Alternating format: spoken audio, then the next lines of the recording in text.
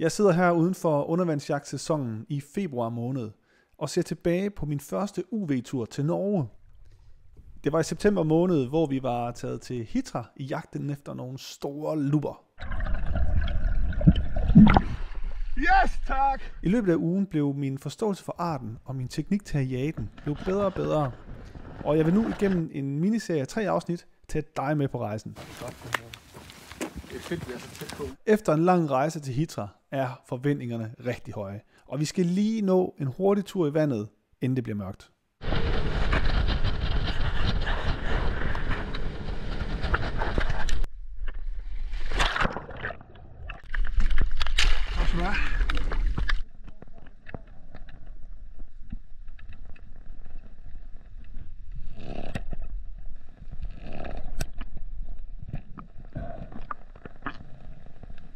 Jeg får spændt min harpun og tager mit første dyk.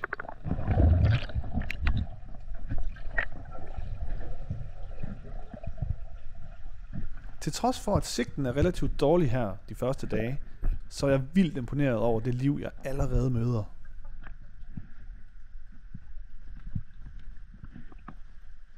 What? 2 kilos lubbe. Lige op i fjæset for mig. Og der går ikke længe, før jeg får min første norske lubbe på spydet.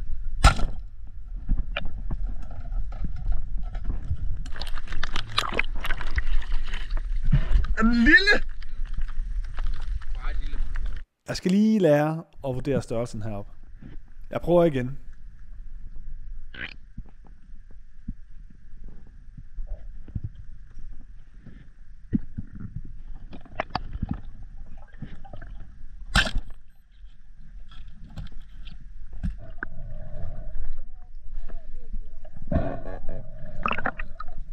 Det var bedre.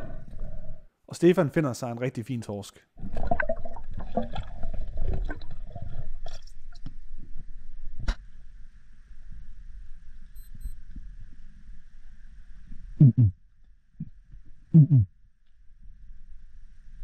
Lubberne går lige over mig. Måske behøver jeg slet ikke dykke så dybt.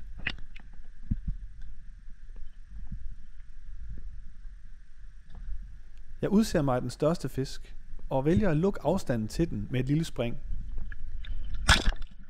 Med det mener jeg, at jeg tager et enkelt finnespark eller hiver mig frem med min venstre hånd hurtigt. Bare lige så jeg kan lukke afstanden til den. Det kan man godt få lov til med lubber. Det kan man altså ikke med alle fisk.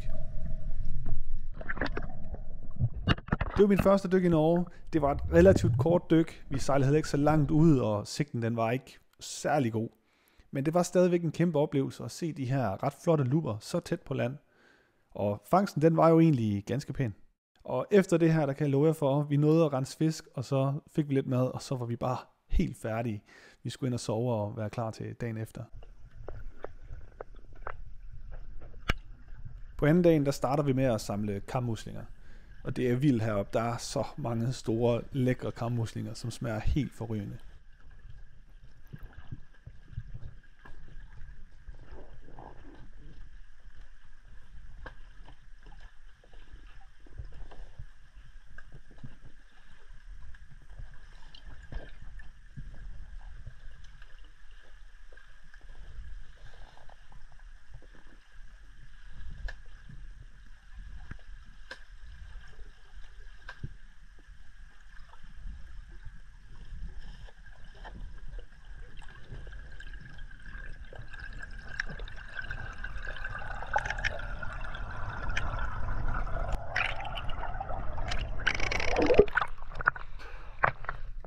Et godt tip, når man samler kammuslinger, det er at dykke langsomt hen over bunden og danne sig et overblik.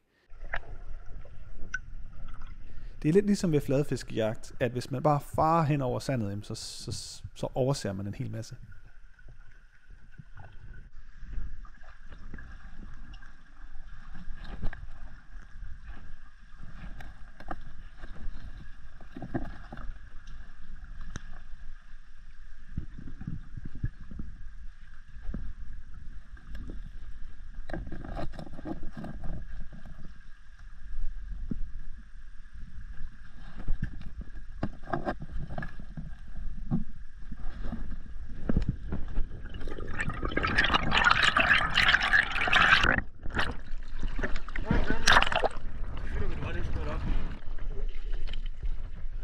Tæt på det område, vi lige har samlet kammuslinger i, der finder vi en knold, som er meget stejl, og den går meget dyb ned.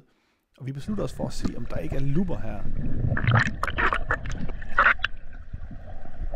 Først var det på 4 meter, hvor at jeg misser en, forstår ikke hvorfor. Og så senere, så Stefan han skyder en, som lever sig fri. Jeg dykker ned, eller Frederik han finder så dybere, fordi de er gået dybere. Hvor han skyder en ordentlig bas, og så dykker jeg ned på 17, 18, 19 stykker og ser en.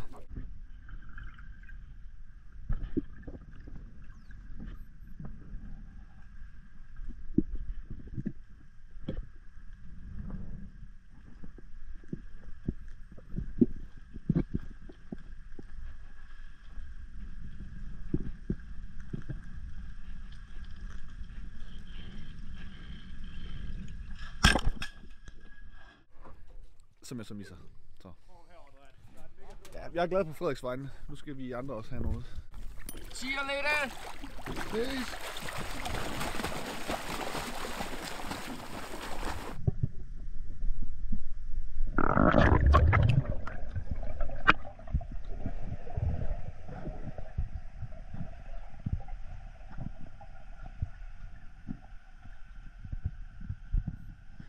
Vi skifter spot, og jeg lægger ud med et stille aguato-dyk. Men det mener jeg, at jeg sniger mig langsomt ned på bunden.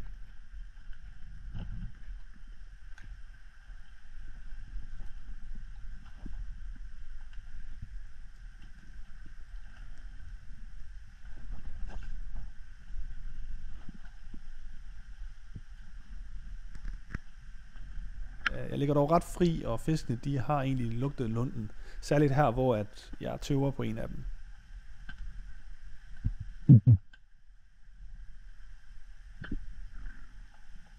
Den største, som jeg godt kunne tænke mig, den er så på vej væk. Og jeg beslutter mig igen for at lave det her spring her hen imod fisken.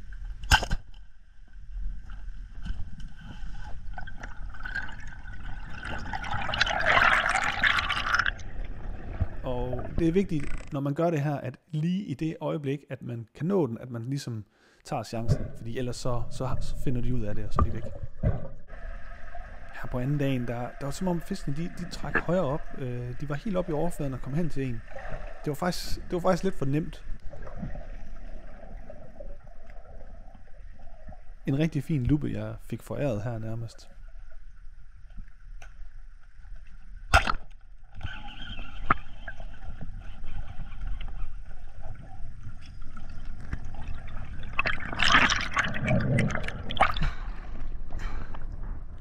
På.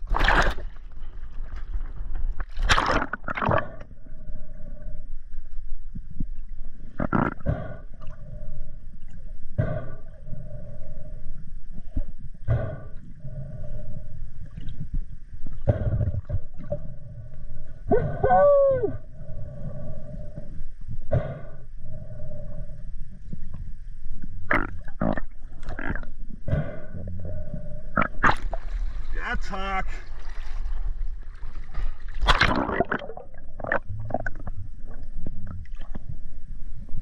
Vi aflever altid fisken med det samme.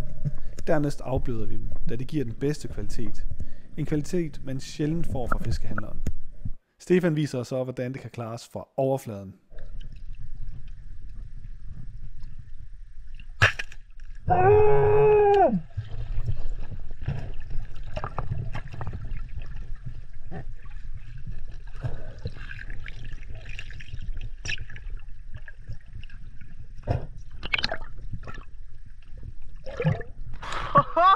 Fuck that up.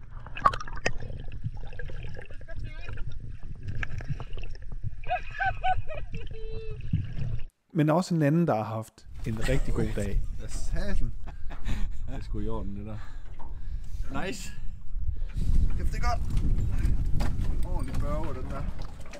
Vi slutter dagen med rensning af fisk og kammuslinger, og så vakuumerer vi det hele og tager godt af råvaren. Og vi har nogle rigtig, rigtig gode kokke med ombord her. Så at slutte af med en dejlig cremet pastaret med frisk samlede kammuslinger, det var lige sagen her på anden dagen. Så kan det frisk bør på. Det var sindssygt. På tredje dagen sejler vi lidt længere ud, og vandet er faktisk også blevet lidt mere rent. Så vi glæder os rigtig meget til at komme i vandet.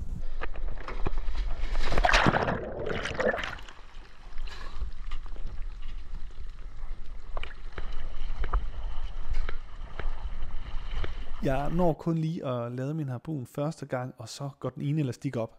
Heldigvis har jeg 2 på, så med en elastik får jeg ladt igen, og finder mig en rigtig fin torsk nede i kælpen.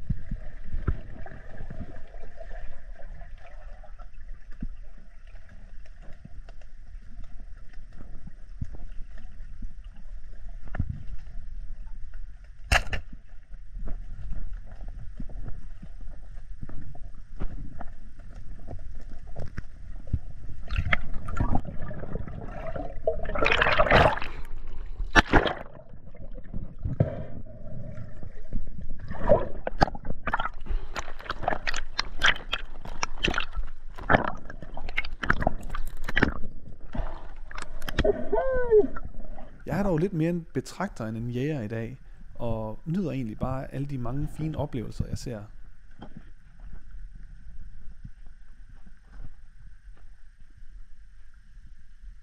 Her er en fin blåstak.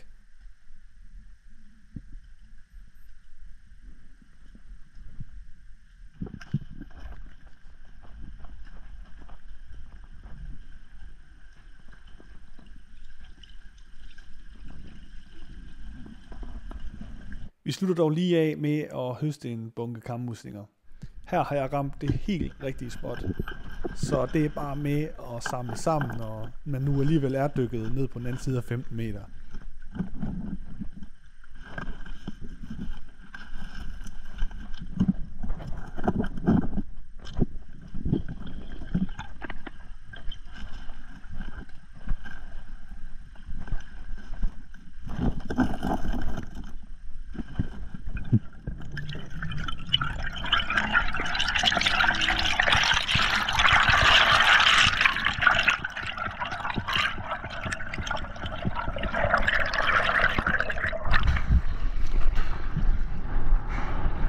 ligger i bunker her!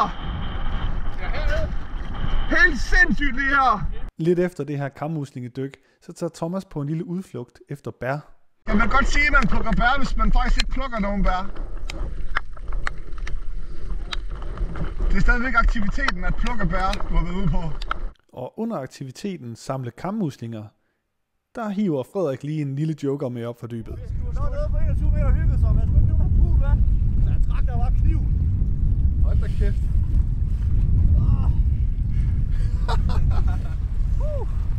Når man ikke har bøje med, så kan man lægge sig på den. Er det din bøje? Det er sådan en svømmebøje, jeg har fået her. Det kalder mig Aquaman. Hvad er det for en fisk, Frederik?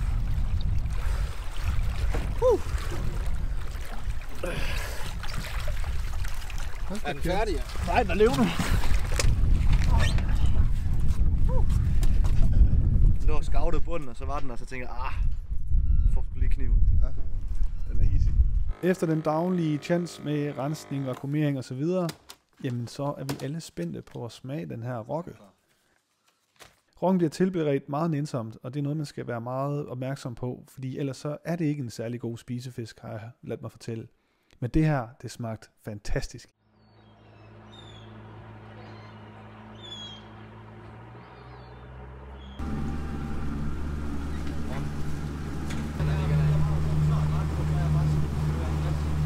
I dag skal vi lidt længere ud, uden skærs, og finde en havtaske. Det er målet i dag. Først så skal vi lige af med fiskeaffald til morerne, og det er første stop.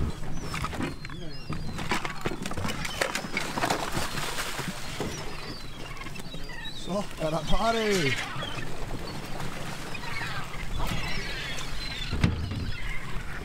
Rundt om øen, ikke? Jo, I fortsætter bare den vej rundt, ja. Så finder vi jer den vej. Ja.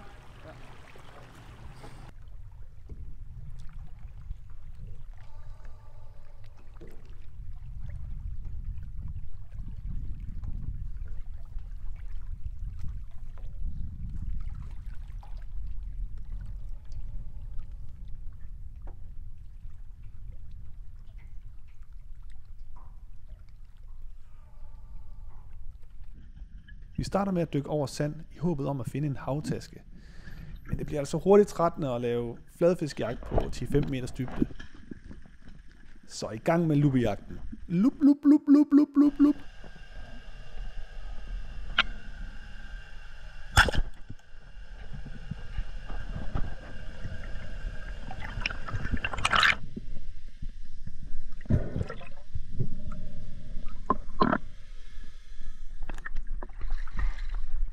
Sådan. Så er vi i gang. Jeg finder noget kælp, som virkelig indbyder til et aspetrodyk.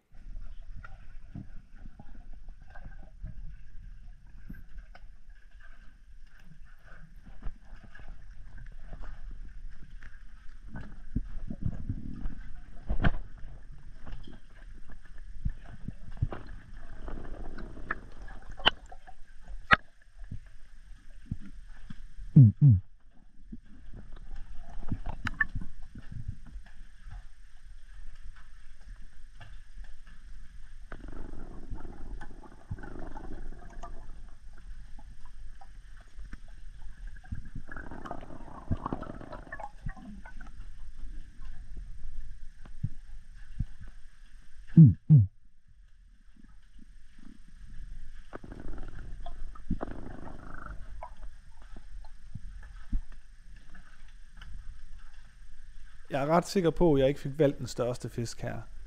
Men altså, det var ret fedt, og det var som om, den kom lige der, hvor den skulle, så...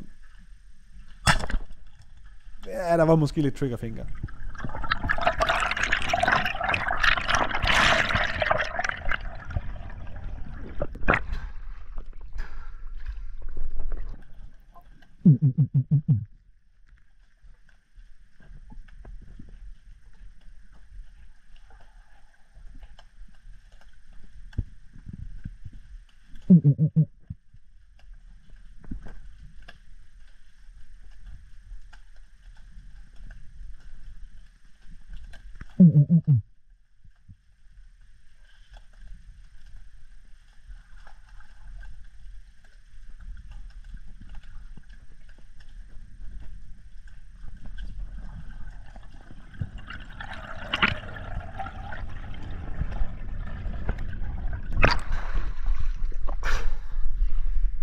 Der kom 3 af den lille, jeg har skudt hen. Helt hen og kigget.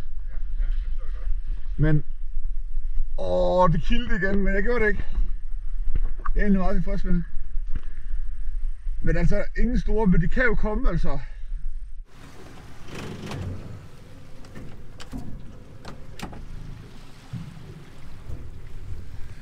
Lige ankret op.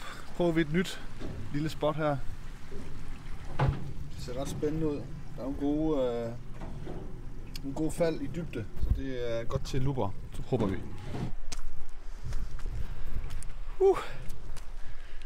Her er så smukt, mand. Tager lige en lille pause for dykning. Men lige om lidt, så tror jeg, vi vil prøve. Se om vi kan finde lidt lubber og måske lidt torsk herinde i kælpen. Er lækkert, var, Anders? Det er så lækkert. Det er altså sjældent i Danmark, man bare lige kigger ned, så det er bare klart, og man bare kan se kælpen. Jeg sniger mig ned på en torsk, der går rundt nede i kælpen.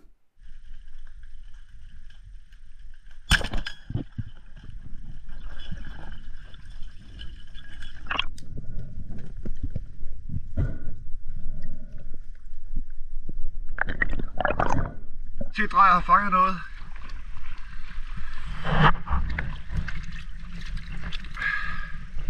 Jeg fundet mig en lille torsk.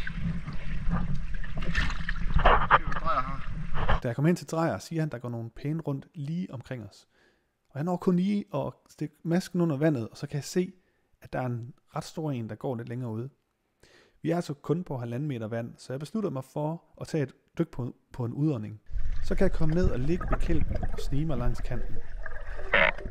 Da jeg så kan se, at fisken den er på vej væk, så beslutter jeg mig at tage et lille spring, og efterfulgt af et langskud, som var lige det, der skulle til, for at jeg kunne fange den her fisk.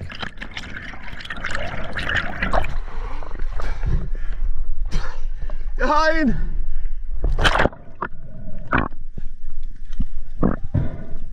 Jeg Jeg vil lige sige, at jeg fraråder, at man dykker på en udånding. Det er noget, jeg kun gør i meget specifikke situationer, og så i maks 15 sekunder.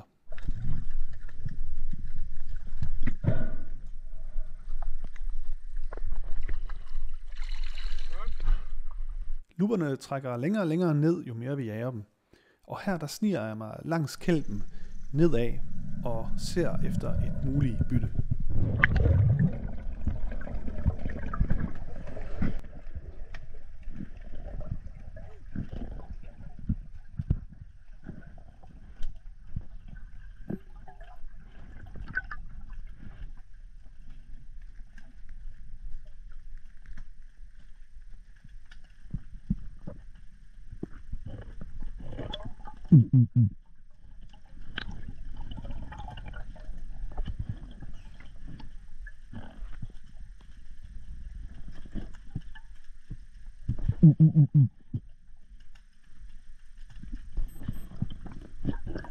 Jeg finder også ud af her, at når lubberne begynder at blive store, så skifter de altså farve fra brun til grå.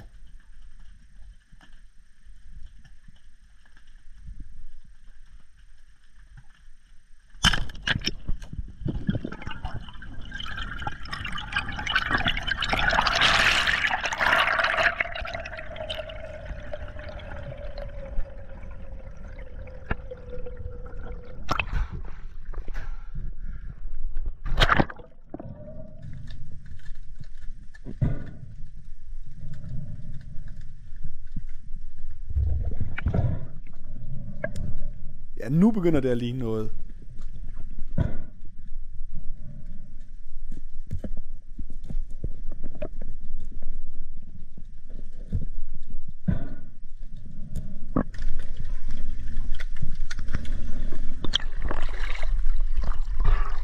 Ja, tak.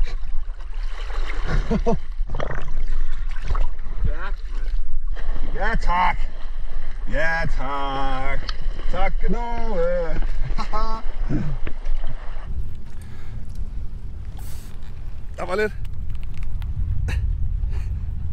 Der var lidt torsk og lidt lyssej. Det var rigtig sjovt.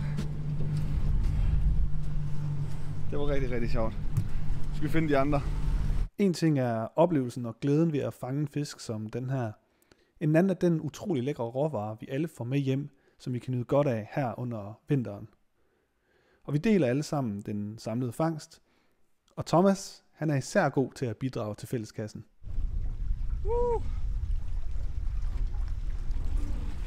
Du har gjort det godt, Thomas. Det har været dejligt. Sådan, mand. Tak. Hvornår sprang stringeren? Jamen, jeg gjorde den her til allersidst. Og det er den her basse. Hold da kæft. Den er også lækker. Den er flot. Prøv at holde den op. Den er godt nok fin. Hold den lige ordentligt op. Den kommer der. Hold nu op. Den er jo tyk jo. Skal vi lige se, hvor... Sådan der. Det er en ordentlig skuddag, du har haft. Skal jeg lige lov for. Se for os, hvad nogle store torsk, jeg ikke har fået.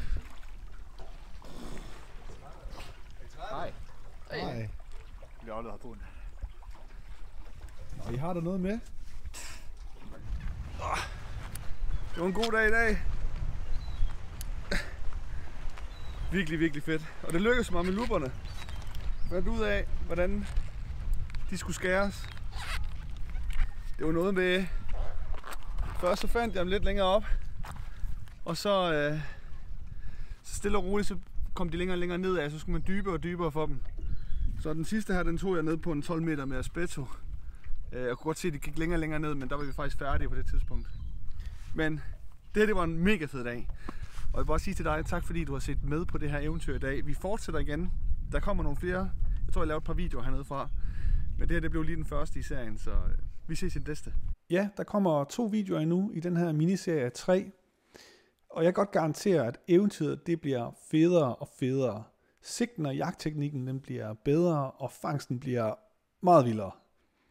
Så og de er faktisk stort set klar til at blive uploadet, de her videoer. Så husk nu at subscribe. Følg kanalen her, hvis du kunne tænke dig at se med. Du må også meget gerne lægge en kommentar eller et like, hvis du synes, at det var noget, som videoen her fortjener. Og så ellers så vil jeg bare sige, at næste gang, der møder Stefan en monsterlubbe. Og det glæder jeg mig rigtig meget til at vise dig. Vi ses. Og så jeg et masse mørksej på den størrelse her, der så kom i gruppe. Og så dykker jeg ned i kælpen. Helt ned i kælpen. Og så ser jeg bare den der hale spidst ud ind i blandt de der små mørksej der. Og så tænker jeg, fuck, den er stor. Så kommer den bare lige så stille forbi, og så lader jeg bare skuddet op. Bum.